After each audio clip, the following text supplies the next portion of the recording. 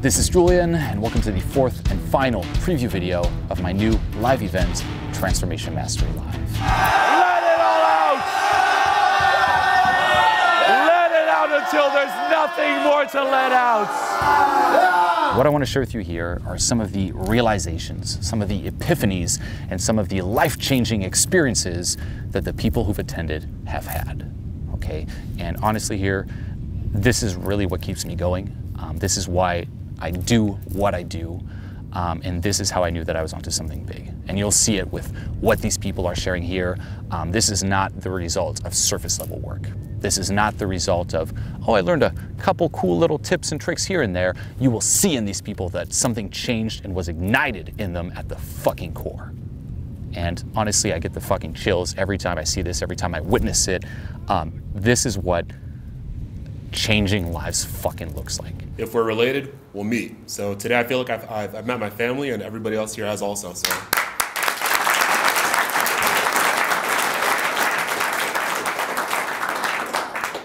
That meditation was really fucking intense for me. Like just thinking back to my childhood, I realized that like there's 3 people that I'm just so angry at and that I just need to forgive. And like I grew up in like a really like loveless household because everybody was just so angry at each other. So like when it came time for me to like, when I hit puberty and like when I was trying to find girlfriends and stuff, I'd go for the girls that like just would fucking put me down and like reject me so much because I was recreating the pattern. So I realized that like that pattern that they created in this loveless household, or what it felt like, were patterns that I was just recreating my whole fucking life. I tried really everything. I tried,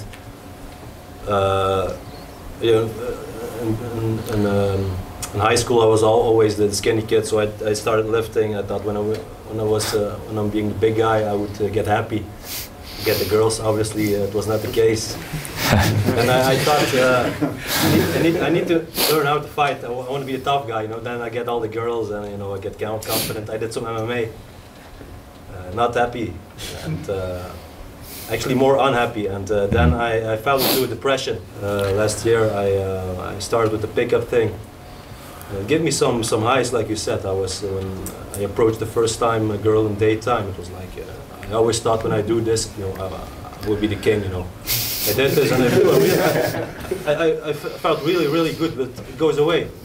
And I did some more crazy shit, and I've been with some beautiful girls, and I thought I still can be happy. And yeah, then the Transformation Mastery came out, and I didn't hesitate, and I really thought this can finally release me from all this shit, and I think it did. I always tried to be perfect just for my father.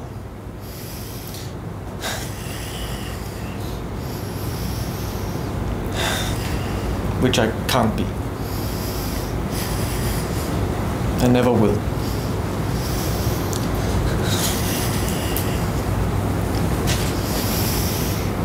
Because I am as I am. And I am for me, and not for my father. Thank you.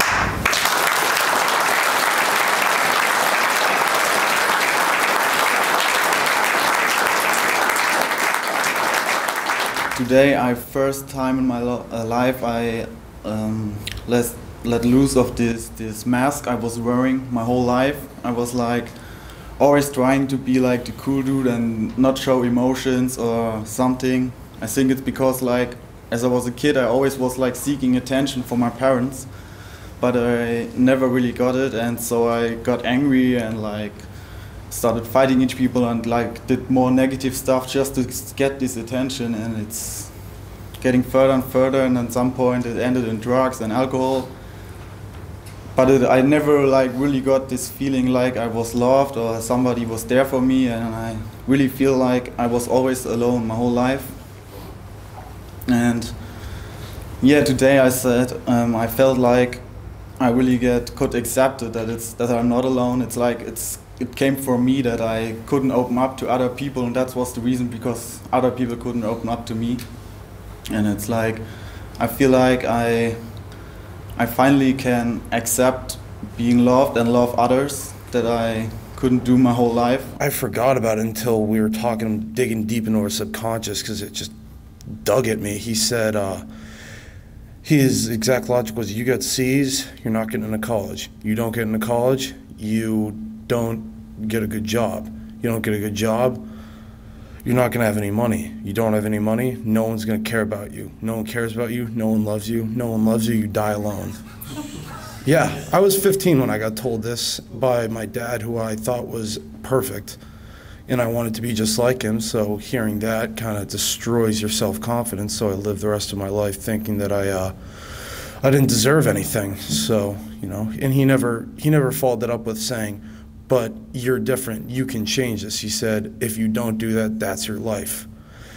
And until then, when we were talking, when Julien said at one point, maybe he didn't know any better, I had never thought about that because he never told me about his life at all. And one day I found out through a friend of his that he knew growing up, that I saw at a bar one day. He told me that his dad was physically abusive, and the fact that I never knew that, and that him taking that aspect away from our relationship made me realize that he didn't know any better, and that was him trying to be the best he could, and it just broke down a wall for me that I never understood. My dad was very distant with me and never gave me any sex talks or any talks about being a man and like taking responsibility for your actions.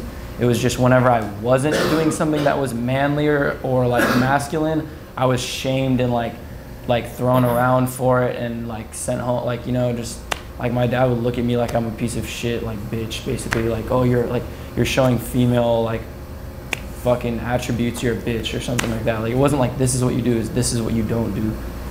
And then that just stuck with me my whole life. It became wanting to shape my body so I looked more manly and masculine. The way that I dress, the tonality of my voice, and the relationships I formed, I wanted people to be beneath me because I thought that was masculinity. And it led to me not being able to open up with girls at all, which is ironic because you'd think that being a man would lead to being with a woman, but it was like, if you can't get in touch with your softer feminine sides, you can't relax enough to like have a sexual experience with a girl. I got this weird sense of like, I've always been the man that I'm destined to be, and I don't really need anyone to tell me what that is or how to be that. And it just like made me like laugh. Like I felt like my posture straightened up and my head just like went up on its own, and I was just like I am what I need to be. And then no media portrayal or what my dad's image of a man is ever gonna fit into that, but I'm okay with that. And then I was just laughing, like I just felt so fucking powerful. I felt like the leader of a tribe or like a warrior, like it's a primal feeling. I guess the reoccurring theme in my life is that like people really don't like accept me or like me. I mean, my siblings never really liked me.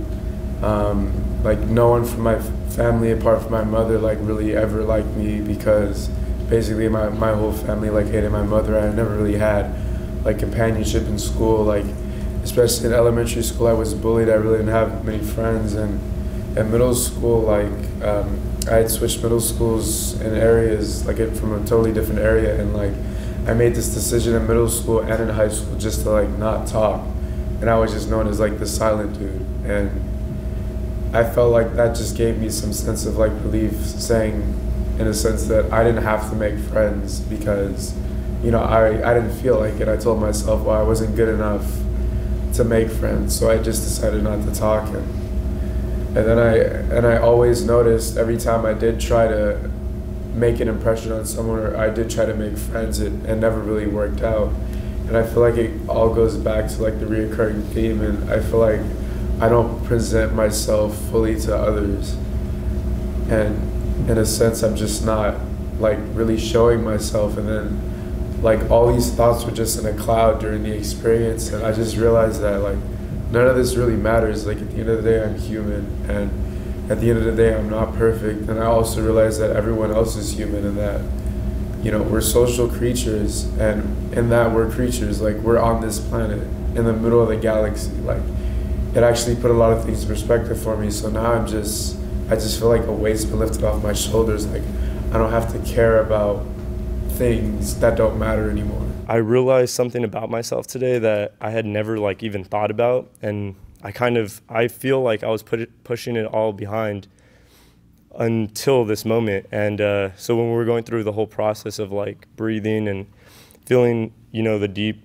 things that were happening inside, I kind of started thinking about my childhood and why nowadays, like, I feel really unconfident and not able to approach or do things like talk to people randomly, like in the street, or just have conversations just like all my other friends. And I finally realized that I was really afraid. I was afraid to put myself out there because as a child, I realized that my parents would be fighting a lot. And I noticed that I was the one that would, you know, try to intervene between their conflict. And I was always the person who would, you know, try to fix what was wrong between them.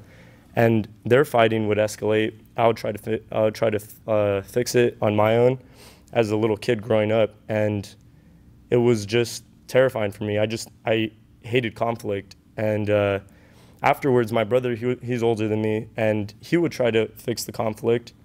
And he would end up getting into fights with my dad, and I would try to intervene between their conflict. So I was always in between some kind of critical fighting or some kind of you know, abuse, and I would just try to like solve issues that weren't mine, but I would still try to find the right way to solve these issues. But I think that kind of changed who I was in the future, because now I try to avoid conflict, and with people that I really care about, I can't tell them the truth about what I'm thinking. So if I think, oh, this might create some kind of conflict with them, then I avoid it. But now I feel like I could pretty much express myself the way I want to, and I don't feel that need to try to please people anymore, or try to have everyone happy and keep everyone happy, because I'm just myself now. Now I could truly express myself for who I am, and I don't feel like I don't think that there's anything holding me back anymore from that. When my family tells me that they love me, I'm not able to tell them that I love them back, and I've never been able to figure out why I'm so emotionally blocked. So I kind of developed this cool front that, oh, I'm the cool guy that no one can affect, you know, like you can't make me angry, you can't make me pissed. And I've been running that show for like many years now, where when I do once in a while get angry, like, oh my God, this guy's emotions, like I do feel everything, but I just cannot express it to people. And I kind of realized that because I had all these experiences, my childhood was pretty amazing, but like just on a more subtle level, I was a weak guy. I kind of closed myself off completely, and I, in a way, overcompensated. So, you know, like I fucking became the best at academics, best job, just overlearned everything, and everything, like, you know, like the surface level was on point. Like, you know, like all my friends are like, this guy is the best shit ever, but like within it's just like still closed, you know. And I mean, I just could not figure out subconsciously like what was going on, but like it kind of, I had this moment during the session where it's like I imagined myself as a baby and just like gave myself a hug. I was like, it's all right, man, just let it go. And that was kind of the moment for me. I was mad at me for just being a coward, and not when things went wrong, when these bullies were there or whatever. Why didn't you stand up? Why didn't you just be brave? And what hit me is, you know, with my son and his cowardice, I realized, like, I'm trying so hard, I'm hard on him like this because I so don't want him to turn into me. And yet, in doing that, I'm turning him into me. So that was eye-opening. And that was probably the big value thing I did not expect to take out of this. This is my second time here. The first time was in San Francisco. And in San Francisco, I didn't really feel anything during the guided release. However, today I did feel something. Like, I've always been afraid of failure because growing up, I was shamed whenever I failed. And so I realized that I never really put my best self forward just so that would give me an excuse to fail. It was like, oh, I failed, but I didn't really try. And I've been doing this throughout my life. Just not because I hate success, but because I'm afraid of failing even more. And another thing I realized was because I was like picked on as a kid, like I had this facade where I wouldn't really let myself feel any emotions. And so I like shoved all of that deep down inside.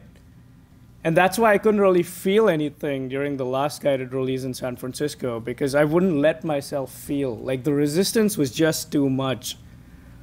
However, today I found a slight tear in that shield. Like I got a small peek into what's inside, and holy shit, there's a lot there. It's like a lot of stuff waiting to come out. And weirdly enough, even though I'm afraid of what I'm gonna find down there, I'm kind of excited. I want to see what's there. I want to let it out, you know? I want to feel what I truly am, and you'll be seeing me at a lot more of these TM programs. Yeah. I want to talk a little bit about probably the most beautiful thing I've experienced as a human being. So I have this sister whom I've, ever since I was little, confide everything to, and we're probably the closest people in my entire family, and I've loved her forever, and we're really close. And in high school, when I was younger, I feel like people always put me in a box. They're like, oh yeah, you're that shy kid that really doesn't get in trouble, and you're like the good kid, like doesn't really get good with girls. You're just like in the corner. So when I grew up, I was like, fuck this, fuck you guys. Like I could show you I could be like badass, and I could get into trouble, and I could do stupid shit. So in high school, I just went on a bit of a rampage, and it was really, really destructive for a while. And toward my senior year, well, those 4 years of my high school experience, I went to a different school every year because I got kicked out just every single year. And the last time was really, really bad. And I ended up going to a mental hospital. I ended up getting arrested and then getting thrown in a mental hospital for 2 weeks. And my family just didn't know what the hell was going on. My sister was going through a lot with me, and she just didn't know what was going on with me. And I couldn't believe how, like, just the simple thing of the people putting you in a box could control your entire life. So when I was in the hospital for 2 weeks, it was horrible. I know it was only 2 weeks, but it felt like 2 years. My family still visited me and everything, but I didn't really get to see my sister much. And at the end of those 2 weeks, it was getting near Christmas. So my family came to the mental hospital, and they were like asking him, like, hey, could you release him? Like, it's going to be Christmas. Like, he's fine. Or whatever. And then my grandparents showed so much love for me that the staff there, they called me in, and they're like, look, we're going to release you, but only because we see you have such a great support system, and like people that are going to love you, and like people you could talk to you if you get out. And then I got released, but they didn't tell my sister that I got released until I came home. They were going to keep it as a surprise, and she didn't want to go with them to find out, because if they said no and had to stay there, she would have been crushed. So she was waiting at the house just to see what happened. And on the way back to my house, my grandparents, they told me, like, hey, just keep it a surprise. Just leave it. Just like stay outside. I'm gonna go in, and then I'm gonna tell her that you couldn't be released, and then we're gonna surprise her by you walking in. And I'm like, yeah, that sounds awesome. Let's do it. So my grandma, she walked in the house, and then my sister heard the door open, and she just ran upstairs, like. And then I could tell she was just like, what's going on? What's going on? Did he get released? And then they told her, like, my grandma, she's like a really good actress. She was like, no, he couldn't get released. I'm so sorry. I know you really wanted to see him. And then and then I could just feel the disappointment in my sister, like, I couldn't take it. I walked into the living room. And that moment when I saw my sister's eyes look at me like we haven't seen each other in years, that whole facade that I've been putting up that whole time I was in high school, that I've been trying to build just for my ego, just completely just got shattered. And I was like a little kid again. And I ran up and I hugged my sister. And that was probably the purest moment of my entire life. And I'll never forget that. And I feel like that is like a little bit of what I felt here. And yeah, I just can't wait to have more experiences like that. Yeah, it's this part of the event where, you know, you just kind of realize, like, on one hand, how outside of, say, an environment like this, we just keep this to ourselves and just stuff it down all the time. How in society, too, there really is no environments where you can put yourself out there like this. And it also shows how when there is an opening or an opportunity where you can, for example, share your story and express it, where you're allowed to feel, how it just all comes fucking rushing out. You know, it's like we're so in need of this, you know, this more like accepting, empathetic approach versus all hiding and putting on this front and pretending like everything's okay. So this is Transformation Mastery Live. If you'd like to attend, click the link below, reserve your spot, and I'll see you there. If we're related, we'll meet. So today I feel like I've met my family, and everybody else here has also. It's just amazing that something like this exists, that people can share with each other what they feel.